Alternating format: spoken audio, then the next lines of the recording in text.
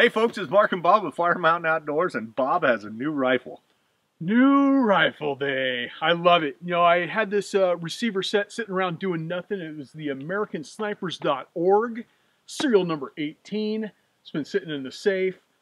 You know, we got to talking to the guys at Ballistic Advantage, and they just started making 6.5 Creedmoor barrels. I'm excited about that. I'm a big fan of the 6.5, Bob. Yeah, and so, you know, you just got done building your Grendel. I've got a Creedmoor. Stick around. We're going to see what this can do. He's always got to up the ante.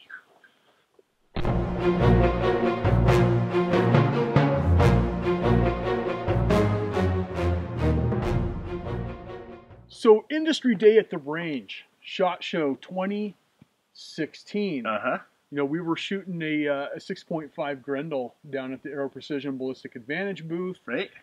14.1-inch barrel. It was an awesome rifle. It was suppressed. It was shooting one-hole groups, you know, at 100 yards. And just kind of fell in love with the Creedmoor at that point. Decided I had to have one. Took all my winnings from Las Vegas. Yeah. And bought this new barrel. This is made by Ballistic Advantage. It is rebranded with the Aero Precision brand name on it. Okay.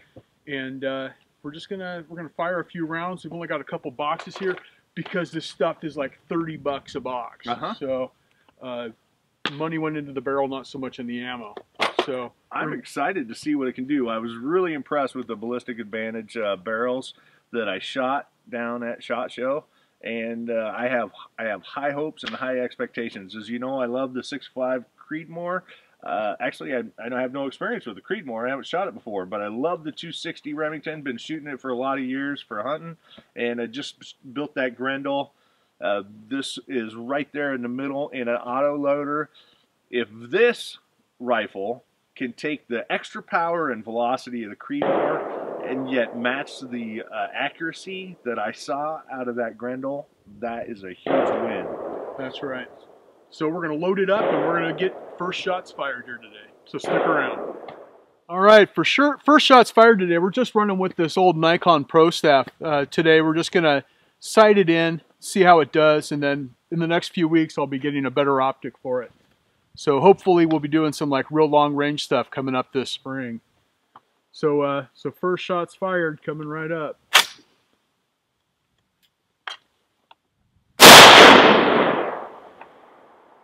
All right, we're about a foot high and an inch to the right.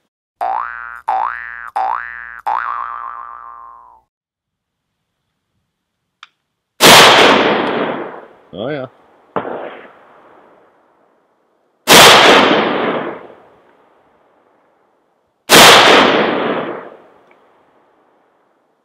I've got a 3-shot hole.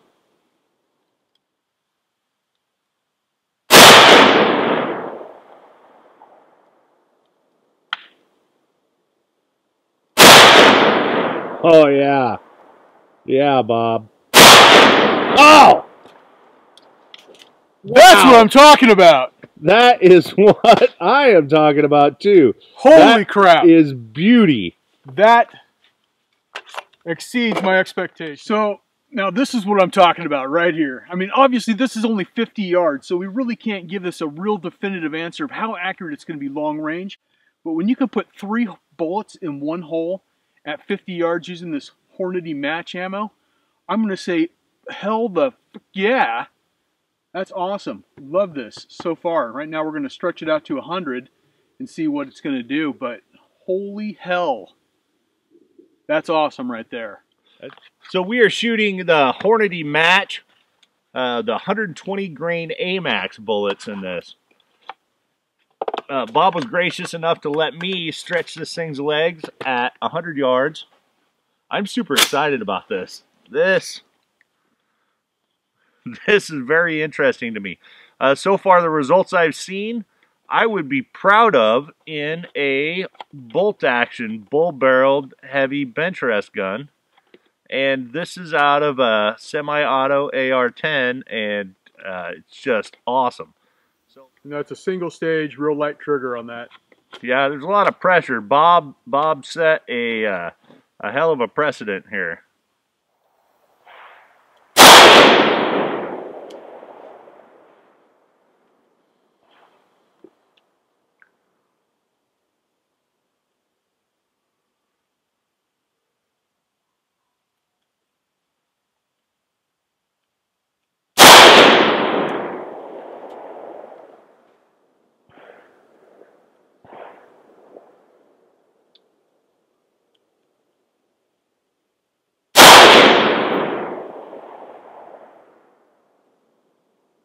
looks like it's shooting high for you. It is shooting high. I'm going to bring it down, Bob, and put it close to the bullseye. I'm really happy with that group. I have about a 7/8 inch group right there.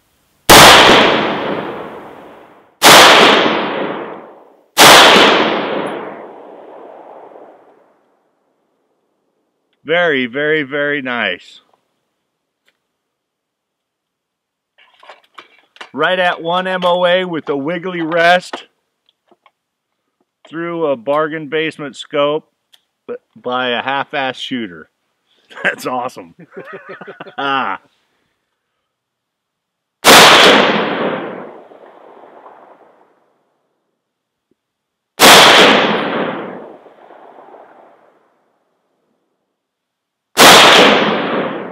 One whole group. I can usually make a one-hole group if I just shoot one shot.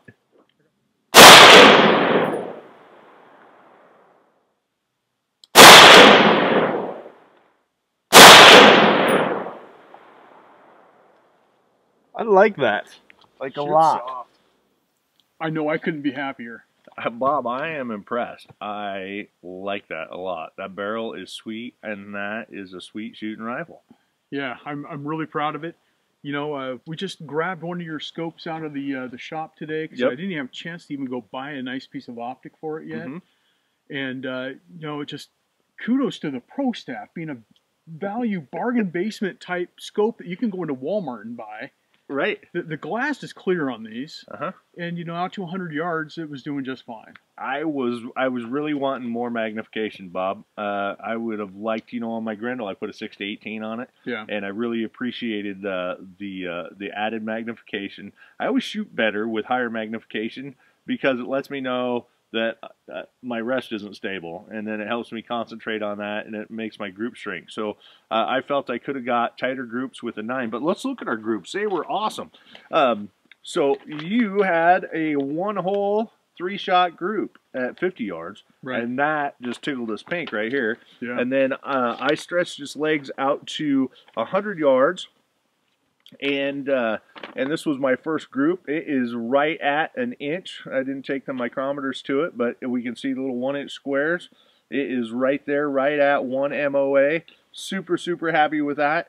I think a lot of this, the spread there, I think we could tighten that up if we get an optic that's got some more magnification, so that I'm more aware of my wiggle. But I'm still super excited about that. That is a semi-auto AR platform, bam, little 3-shot, 1-inch group. Repeated it again right there. Same thing after re-zeroing. And then you were able to outshoot me. Just a little bit. I think that's probably maybe a 3/4 inch group. It looked like through the scope. I was like, woohoo, one whole group. But it looks like if we put a micrometer on that, it's probably going to be 3/4 of an inch, maybe a half inch. But with you in shooting, you had there was less windage. I mean, yours is a tight. Any kind of stringing that you had was in a vertical nature. That's just awesome. Yeah. Big kudos to Aero Precision and Ballistic Advantage for coming up with a great barrel combination. This is the 20-inch. They also make it in an 18 and a 22. You know, and this is their stainless steel version. It's a pretty heavy profile on it, and it just worked great with this M5 E1 build. I couldn't be happier. Yeah, no, it's a great rifle. That's a sweet setup right there. I like it. A lot of people have been begging us to do more long range stuff. You know, between the Grendel and now the Creedmoor, I think we're going to have a great basis to get some strong magnification and try to get to that quest of 1,000-yard groups. Right. We're looking at options for getting a place where we can shoot longer than what we have right here, and I'm looking forward to that. And it's going to be fun to stretch the legs on this Creedmoor and the Grendel. Right. Yep. So very, very well, very good, very happy, very pleased. Yeah. So if any of you guys out there are shooting 6.5 Creedmoor and you have any other thoughts on ammo that we should be trying, this is the Hornady 120 grain AMAX, as Mark pointed out earlier. But what loads are working for you in your Creedmoor? And is 1 inch acceptable at 100 yards, or you know, ½ inch, 3/4, whatever we're seeing here today. What are you guys seeing out of your Creedmoor? Do you remember what the twist rate is on this, Bob? I do not off the top of my head, but we can add that in the description down below. That sounds great. Hey folks, you can't take back a bullet. You never ever want to wish that you could, so follow the 4 basic safety rules. Stay safe, shoot straight. Hey, and like and subscribe. If you like our channel, make sure you subscribe, and if you think that we're worthy of it, share us with your friends so that we can grow and keep growing our channel and let YouTube know that, hey, this kind of content is important. All right, we'll catch you folks on the firing line. Thanks for watching.